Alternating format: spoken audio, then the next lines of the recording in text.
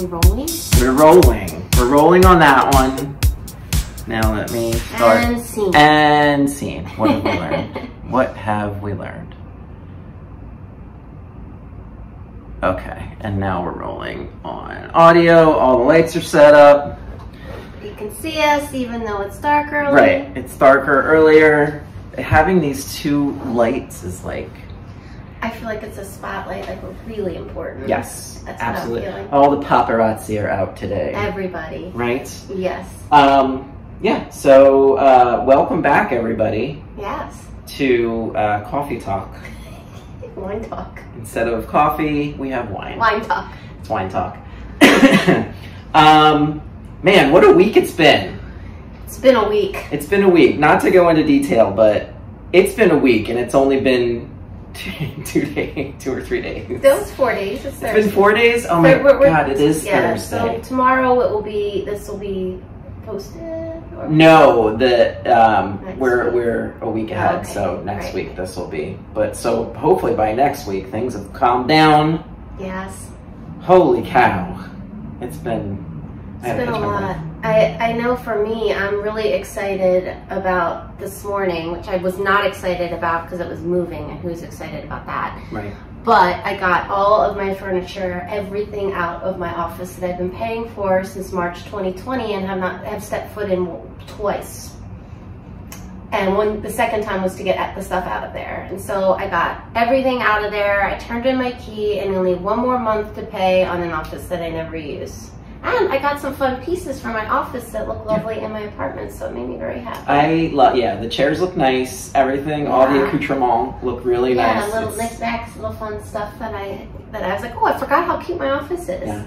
And that's like, I'm sure I have so many subscriptions out there that auto-renew that I have no idea, and it's slowly draining my bank account, so I get it where it's like, I'm not using this thing, I'm gonna move out. Yes, we're definitely moved out. Yeah.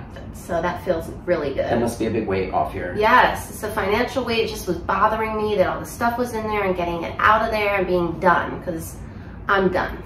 Yeah. And I don't know what the office situation will look like moving forward. I haven't decided yet or figured it out. Do you need one? I don't know. I don't know what my profession's going to look like anymore. The majority of people that I talk to are really comfortable and like telehealth. So I don't know what the demand is going to be for in-person when this all shakes out. Yeah. And so I don't want to make any quick moves of paying for another office until I kind of see. Yeah. There's no rush though, right? You don't need. No, there's no rush. I think it just has to, we're in uncertainty. We've been in uncertainty for we're getting on 2 years now. So I just need to see a little bit more, do a little bit more assessing, I guess, of what is the majority out there doing. Don't follow anybody else. No, make your own. I will. I'll make my own. Forge your own path. I will. Also, a quick aside: are you using a framed piece of artwork as a giant coaster for your drinks? Yes. All right. I don't want y'all to know, but I needed it to be right here, and I thought that picture that came out of my office looks like it would be just fine to sturdily hold. But if you hear something crash, shatter, yeah. I'm very clumsy. I wouldn't be surprised if I could knock, so I'm going to be very careful. Fingers crossed. Yes. That does not happen, because that's creative. It is creative. I mean, it looks interesting. You might be starting a new design trend of using framed pieces of artwork as a giant serving tray. Hey, it's Thursday night in Philly. What are you going to do? Behind the scenes of our recordings, there's all kinds of contraptions making this wonderfulness happen. Man, if you watch us on YouTube, you'll be able to see. Maybe we'll do an inside the show after this, and we'll show everybody the giant plates. So you had the idea for the question today. Yes. So why don't you tee it up so we can knock it out of the park? But it comes from many conversations with clients and some personally as well, and my own personal experience. How do we frame it? You said it so beautifully earlier. I forgot. It's really pretty simple, but you said it well. Making friends as an adult. Yeah, how do you make friends as an adult and no one prepares you for this? Nobody. It wasn't easy for me as a kid to begin with because I was a big honking nerd in grade school.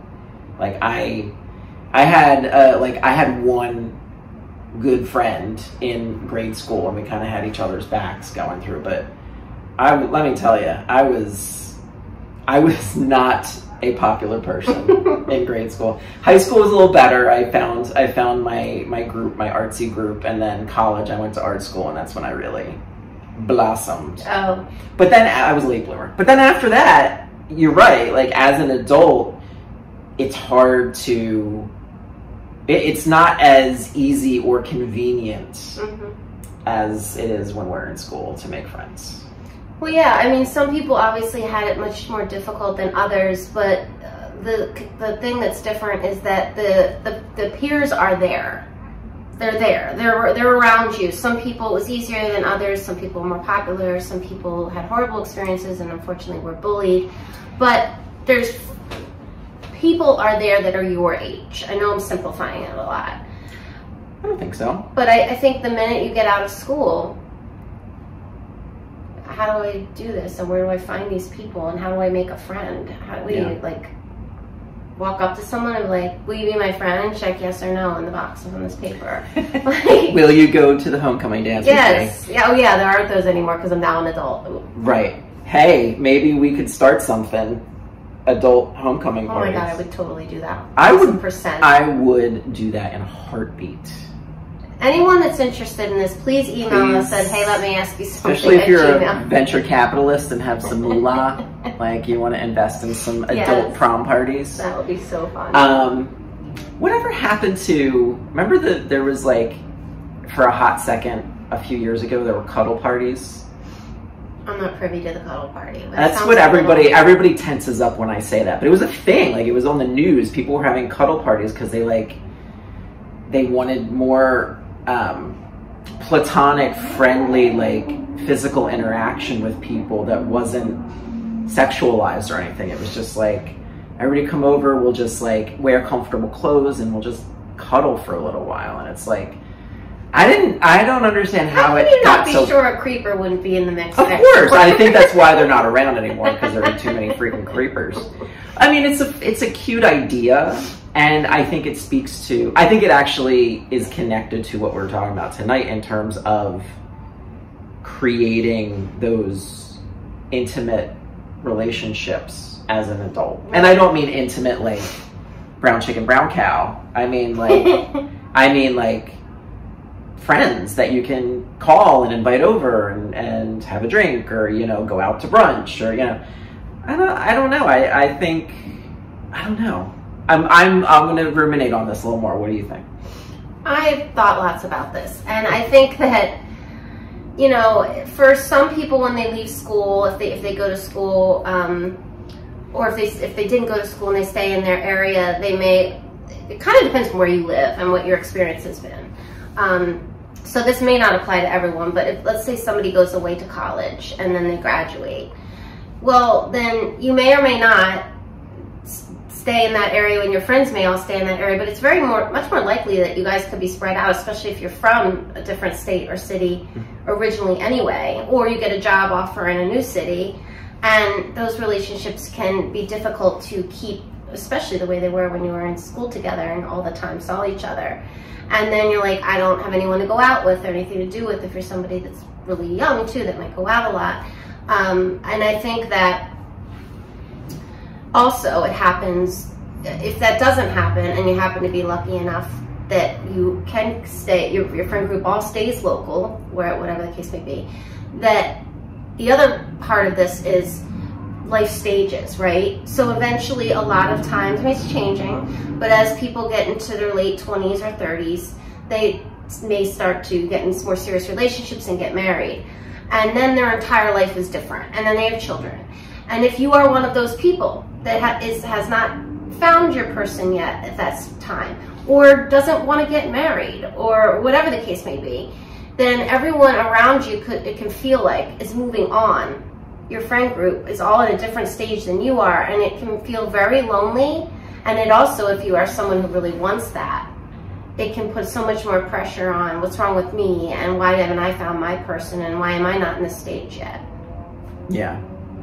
Is it, I mean, I think I already know the answer to this, but is it because we're forced to be in this same space with all these other people and we're just like, we just make friends because, like you said, we're all in each other's faces all the time, like in high school and in college, and like we have to return to the same building all the time, and we live in the same dorm, or we're in the same apartment complex, and it's like there's a term for that, and I can't think of it. Like, I don't know that term. Oh God, not familiarity breeds contempt, because that's another one. That's another podcast episode. Like you're around somebody so much, it's just like, yeah, you're just friends. Like it just happens. Yeah. And maybe it's because, I mean, this popped into my head that once you get through schooling and you're like an adult and they release you into the wild. And don't prepare you. And don't prepare you. Well, don't prepare you in the soft skills that we're that I'm referencing. Right. Yeah, we're steeped in. I think, is there a little bit of refractory time where you're like, I just need to chill by myself. I'm like, good. I don't have to go to school. I don't have to go to class anymore. It's like, I can just find a place and like be by myself. Sure. It depends on that person's personality too. Yeah. You know, for some people or extroverts, being around people all the time was energizing, but for an introvert it might have been more challenging. Or for someone with social anxiety, it's super challenging when they get their own space and are alone, like, oh gosh, now I can breathe. Right. You know, absolutely. I think though that over time it can become difficult, and I just, you know, this doesn't happen for everyone. I know I'm speaking, I really don't mean to generalize. I think for some people, they will go to school or get a job and stay exactly where they did their whole life, and they will have those friendships from high school all the way through. And this, what we're talking about, would seem foreign to them. But I also think that, at least for me, I can say my experience, I have very few people that I'm still friends with from high school and college. Very few, actually. Me too. Like a couple. Yeah. From college, really just my best friend. So, so it kind of goes back to familiarity, whatever you were just talking about. There's a term for it. I will remember it at 5 o'clock in the morning. I'll bolt upright and be like, oh, that's what it was. I can't. Yeah, but I also think that it's the stage that you're in your life. I am an extremely different person than I was an undergraduate and even graduate. I am very, very different. So those relationships I made then might have not been the familiarity thing you can't think of, but might have just been connecting on in a way that at that time in my life we connected for XYZ reason. But I really think when I look back at who I am now and the friends I had and just the types of schools that I went to, I don't know that I would connect with those same people now. So there's that too. Yeah. We just change and evolve when we enter adulthood for a lot of people. There's a lot of change that goes on, particularly for a lot of people in their 20s. Yeah. And sometimes 30s. And sometimes even 40s for some. Yeah. I mean, and us being in our 40s, I think, you know, college was 20 years ago. Many moons. Over 20 years ago. Man. If we didn't change, then that'd be a little alarming. Right? Yeah. And I think you're right. It's also, I think, the kind of environment, especially, I'm just thinking of college now, because that's like the last, for some, that's like the last gasp of scholastic, you know, right, before you jump out in the real world. I think it depends on the kind of environment your college was. Like, there's much more studious environments. There's much more laid back environments. I went to art school, so it was much more like, come to class and whatever you pick up off your floor, mm-hmm. and, you know, so, and I think that may lead into or affect how easy you find it to make friends moving forward. I don't know. Could that like train you in those last 4 years, whether it's high school or college, for whoever, you know, wherever your journey takes you, your scholastic journey? Is that like a training ground for how we make friends in the future? That's a good question. That's a good question. Thank you. I think, good question. Yeah, I think you learn the basic rules. Yes, I think, of course, it's your training. I do think it is, in a way, of how to be in a relationship. in general. Ooh. But I think it's that initial connect that gets really tough when you're an adult in the adult world, and you know you need more friends, and you don't know how to go about making them. What is that? Because now, since we've started recording, I've been, there's a part of my brain that's like been movie reeling through. I don't think I have that much difficulty meeting new people. Like I think there's like a gradient on the spectrum that we're talking about of making friends as an adult. I don't picture myself as having problems meeting new people and getting along with them. Like acquaintances, you know, like, oh, I can, you know, talk. I think I can pretty much talk to anybody. I think, but I think it's moving people along that spectrum of just like, oh, I met you once or twice. Now you're an acquaintance. Now you're like, we hang out a lot. Now, oh, now you're a friend. Right, and it's also that maybe you do meet people. You meet people at work or whatever, and how do you make that leap from seeing, let's just go to the office, seeing so-and-so that you chit-chat with on a regular basis at work, and you really think you like this person, you want to spend time with them. How do you take that step?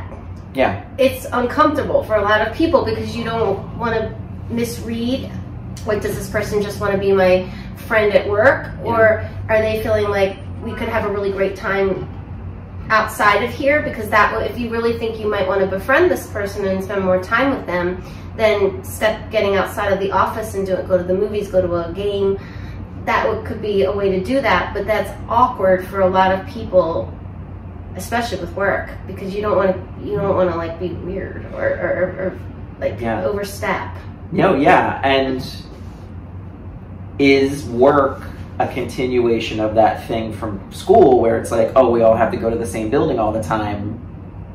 Now we're all forced together. We might as well be friends. But, oh, I have so many, you blew my mind. I have so many questions now. Oh, you're so good at this. But I think as we become more of an adult, I know that's terrible grammar, but like as we grow into ourselves as adults and get more comfortable with ourselves and carry whatever neuroses we have and like become this person, does it get harder? You know, same, like, say work is an extension of college, of we all go to the same, you know, building all the time, we all have the same homework, you know, whatever. As we get older, do we get more set in our ways? And that's what makes it harder to connect with other people on a friend level of like, it's not as much of a necessity for survival as it used to be. I think it depends on your situation. I think if you're in a relationship and you have a family, you may not feel it as much. But if you're by yourself, I think you're going to feel it stronger. And also that just brought up a good point in my brain of people who make their own families as they get older, because, you know, as a part of the LGBTQ community, you know, I know you kind of have your family, but then you have the family that you build along the way and make. And there's, you know, if that affects it too. And I think for me, it's part of why it's so easy for me to hang out with new people and, you know, make a beginning connection with them, because that was survival for me. That's what I had to do, of like building this group of, you know, this circle of support. Like I tell everybody to build your circle of support.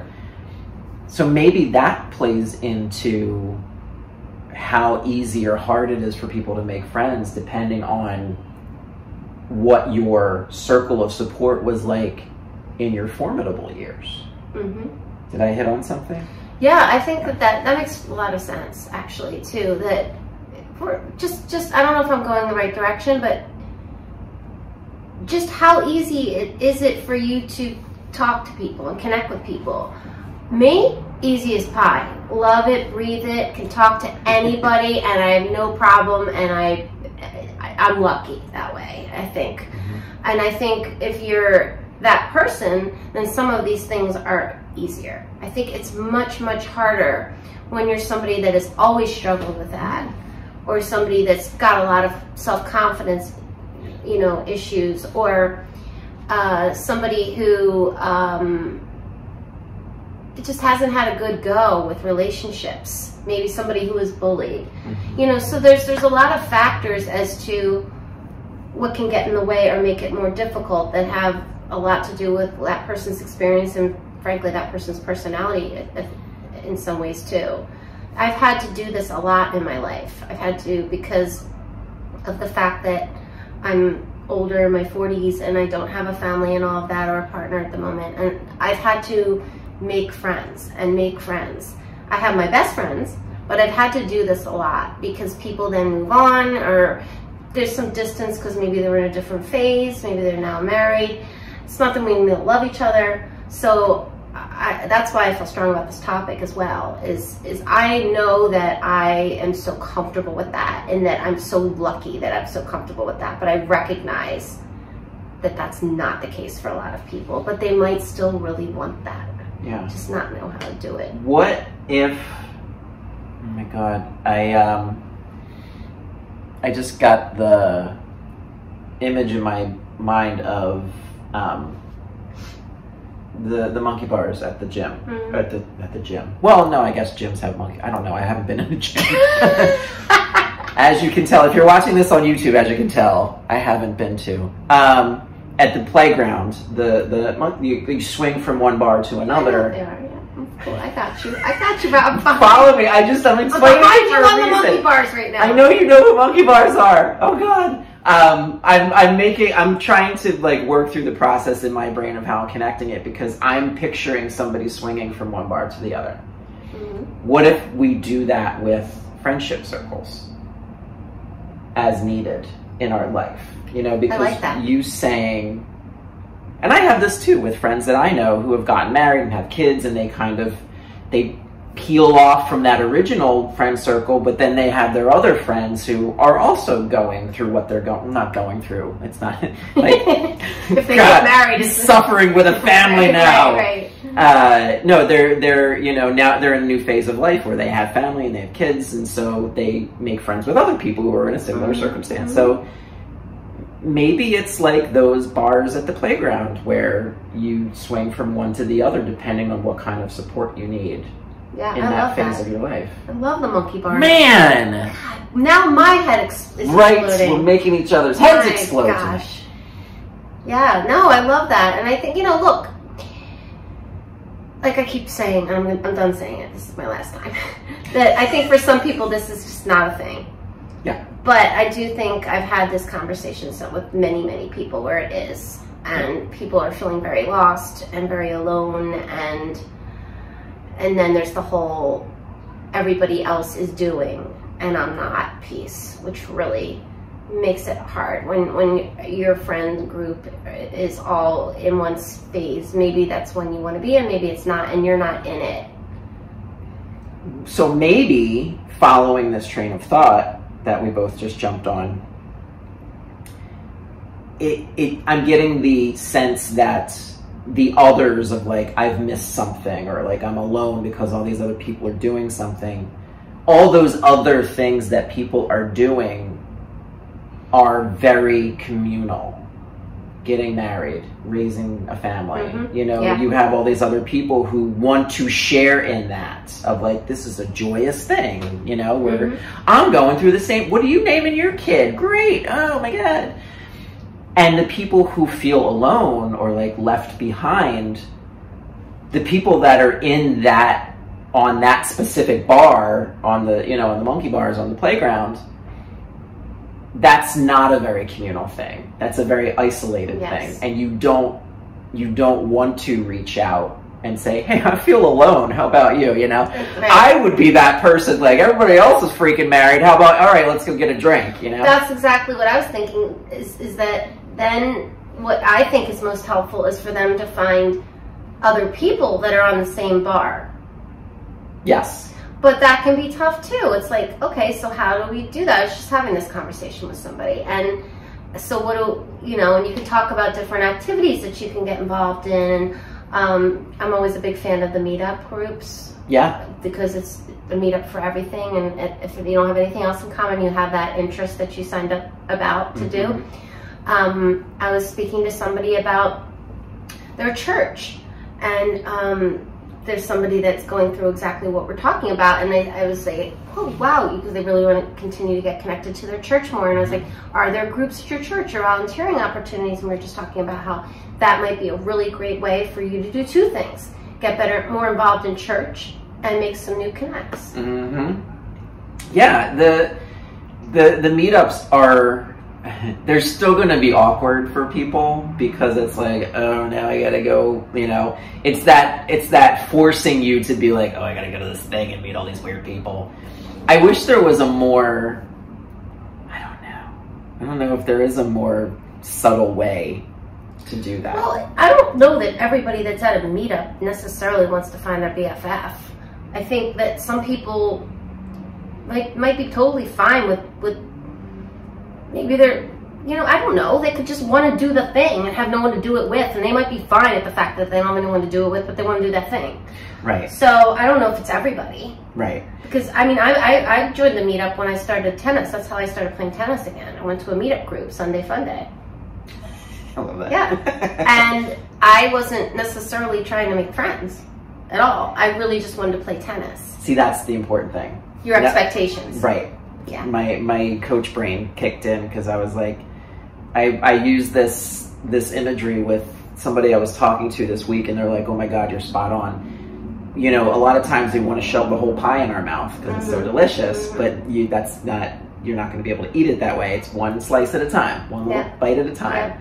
So finding something, and for me, what popped into my head was I have an application to become a member of the Philadelphia Museum of Art on my kitchen table, and it's been sitting there staring at me for months, because I'm like, I really want to do it, but I like forget about it, or I didn't have the money, or I'm busy.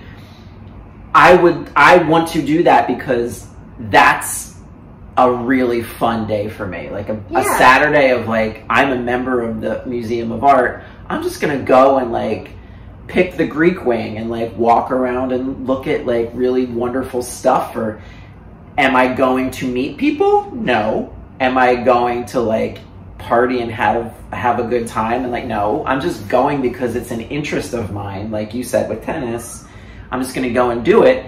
And added bonus, if I meet somebody, we already have this thing in common. Right. Right. And that's the way I frame it to people. By the way, don't invite me to the museum. I'm like a toddler in a museum. What? I have a problem. What? I get very bored very quickly, and I'm like a small child, and I need to leave. Really? Yeah, it's really not something I'm proud of, but I'm sharing it anyway. Would there be any exhibit that you would be like, all right, I can focus for 10 minutes on this? The Mutters Museum. Cause it has With all a that, Mutter. Yeah, all those crazy, like, weird things in there that could keep my attention for a good half.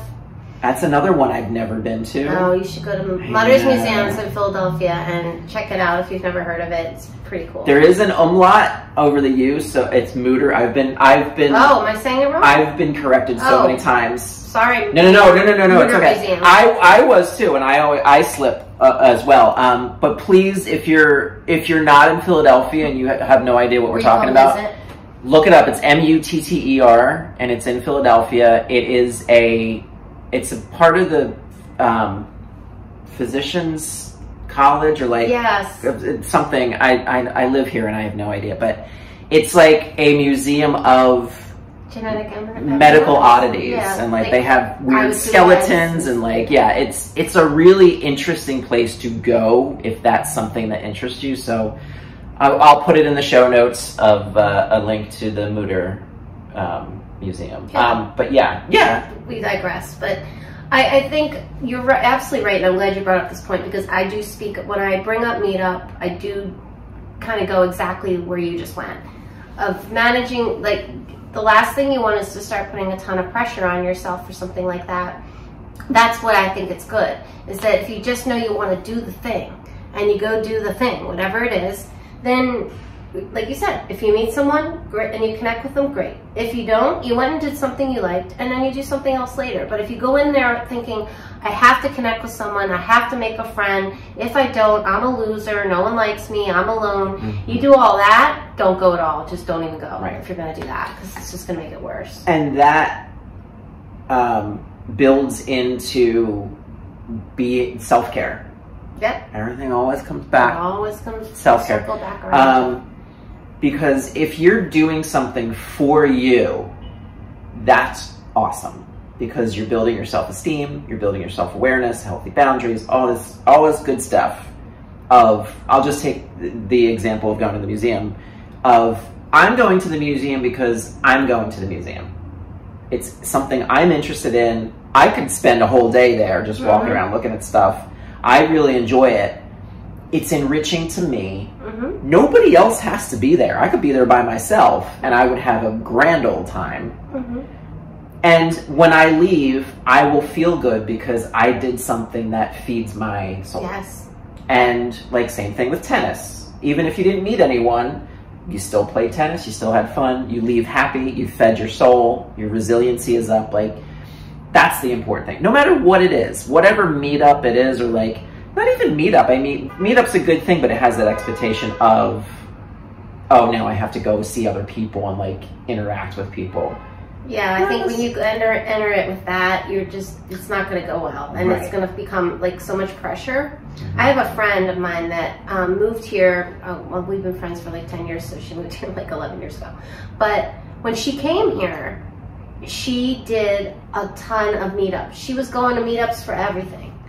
And that is ultimately, number one, she had a lot of fun. Number two, that's how she ended up building her relationships. But it took time. It wasn't like every single time she went to something, she made a new friend. It was just, she was very active in it. She's kind of the one person that got me like thinking about Meetup and seeing what it could do for someone who was moving to a new city. And, you know, again, she's comfortable meeting new people. So for those of you out there that aren't, I get what I'm saying. I'm making it sound really easy. But it was a really great to watch, and it was really worked well for her. Yeah, and the pressure part of it is for me the big thing, because that's what turns a lot of people off for stuff. Like, too much pressure, I'm out. I'm already out before I even began. Take that pressure off yourself. If Meetup is too much, like what your friend did was great, especially for a very gregarious, outgoing person. If you move to a new city, I'm gonna do all these meetups. This is fun, because that's what feeds her engine. Is I'm gonna go to all these new interesting things. If you're not so outgoing, but you still have like one or two interests, like just another case in point from Philadelphia, I like playing board games. If that's one of your things, when are we doing that? Right? Oh my God, when's board game? Forever. Taboo and I are best friends. I love a Taboo all day long, and Pictionary. I'm old school a little bit. I have some new games. All right, let Dan know we're setting it up. We're gonna set this up. Okay, sorry everyone. Sorry, we're everybody. planning our social activities guys. now. Sorry. Say your interest is playing board games. Like, literally, there is an interest for everything out there. So if your interest is as simple as I like playing board games, in Philly, there's a meetup for people who like to play board games. They meet at the Bottle Shop down the street from me, like once a month or whatever. People just get together and play board games. Everything. You collect coins. You like rocks. Collect coins. I swear to God, there's a group. You like rock tumbling. I follow somebody on TikTok who tumbles rocks. Very soothing. And I like seeing the outcome. Okay. You know? So there's literally something for everybody. And I'm sure there's some, like, it doesn't even have to be a meetup. Find your interest. If you're very introverted and Meetup is too much, but you still like playing board games, do a Google search in your city of like places I can go and play board games. Yeah, there's a place actually in this neighborhood. Yeah. I'm forgetting the name of it right now. Where it's all board games. There's like 300, 500 board games. Yeah. And people go in there and you can like get some food and stuff, and you can just sit and play board games. Now, I think most people for that go in with somebody. But I wouldn't be surprised if they had something that you could go in. Play solitaire, like bring a deck of cards. You know, there's something for everybody, and look within. I think is the big thing. Like, if you have an interest that you like, go do that thing. Tennis, art museum, board games, the Mooter, whatever. You know, if it's a thing, go in without the expectation or the added pressure of, oh, I need to. Listen to the words. I need to meet people. I'm doing this because I have to. No, go and just say, I want to. I get to go to the museum and look at art, and I don't have to meet anybody. It's the same thing with a dating relationship, right? If you go out to, I don't know, a bar or wherever people do this, a bar or wherever you go, the grocery store, wherever people are meeting people these days, and you're like, I have to meet someone, and you know, I must. No, just go do whatever that thing is where it's potential to meet a partner and enjoy yourself. Like if you're too focused in and I must meet someone, then it's likely that the whole night could go south, and then you can walk away feeling bad. So it's all how you frame it and your expectations when you're trying to put yourself in situations to connect with people. Right. It's the... I'm being careful with my word choice right now. Sometimes there is a desperation, and I mean that in the nicest way. I don't mean it negatively, but sometimes I felt it myself. Everybody feels it, where you're like, oh, I really need to do this thing because I feel like I have to do this to like achieve something, and there's this desperation that happens. It's not conducive to getting you to your goal.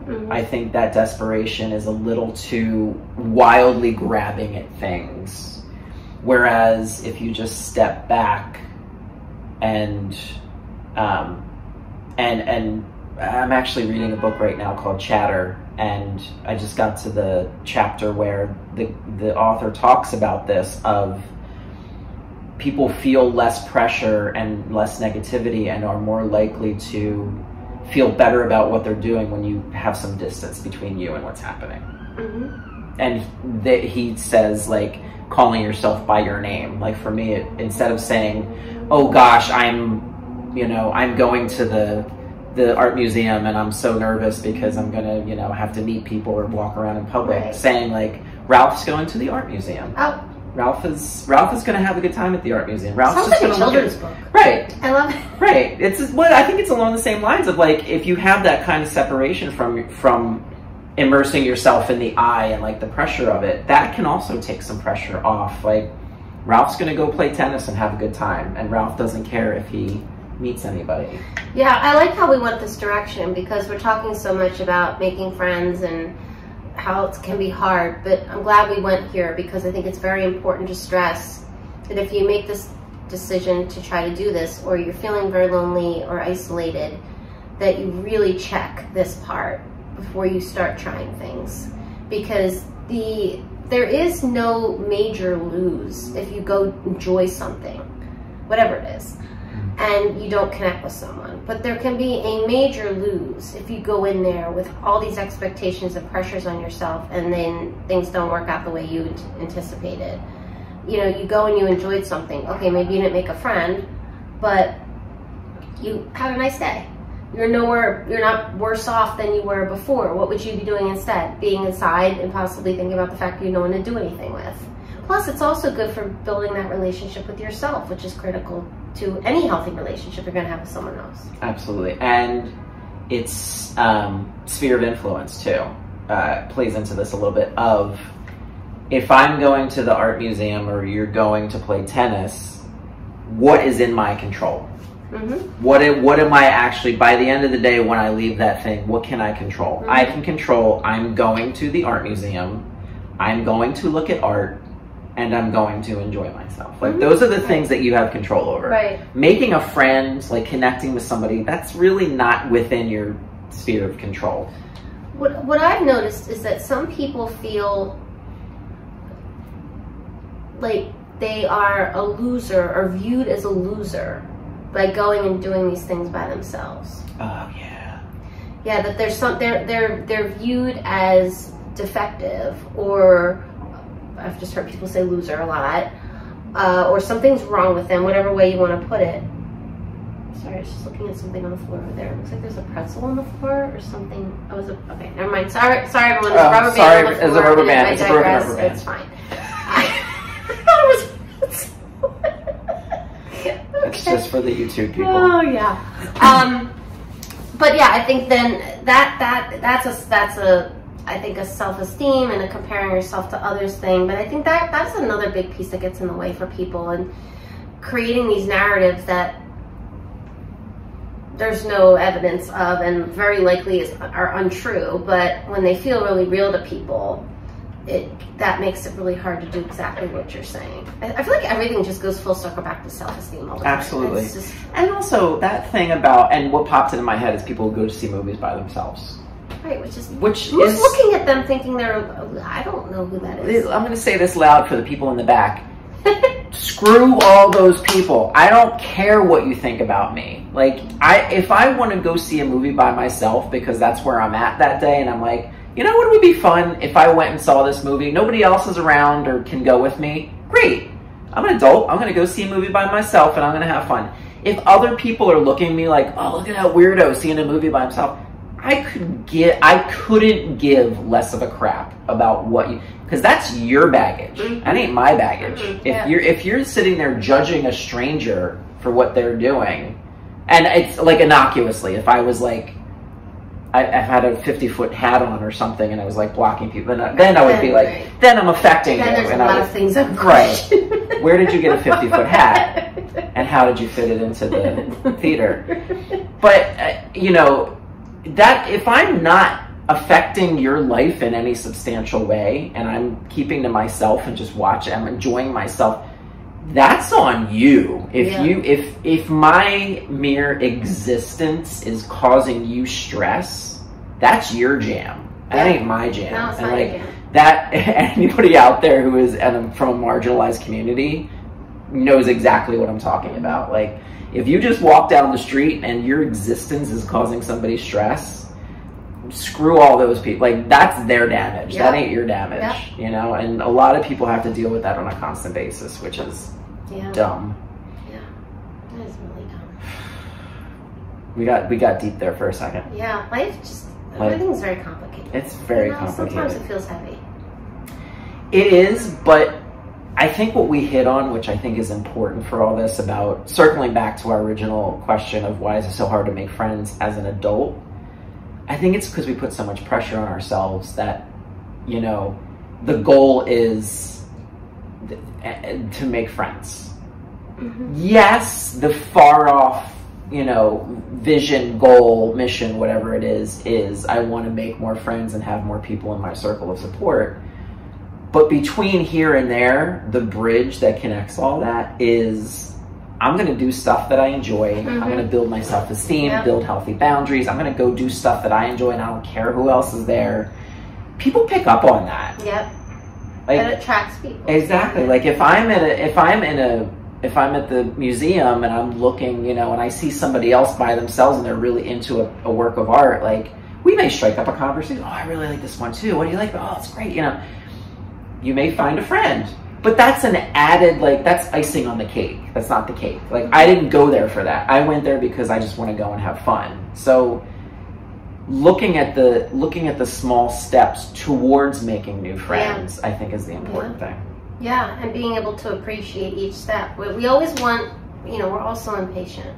We always want to get to the you know, finish line, and it just doesn't work that way with most things, and so it's really hard. And I'm the least patient person you ever met in your life. One of my best friends tells me you have the patience of a gnat. Yeah, so that's to give you a little insight. She's right. I'm working on it. I've been working on it, but I'm still not patient. Yeah. But I think with the process of change, whatever it might be, it requires patience whether we like it or not. Absolutely. So that is great. I'm sorry, I impressed myself. You did. I impressed me too. It was great. So I think, in conclusion, if you're an adult and you feel a little awkward and you want to make friends, but you don't know how to go about it, and like, why is this so hard? This is a place where you can be a little selfish about it. Like, focus on, I just want to do something that I enjoy. I'm going to go out there. I'm going to have fun.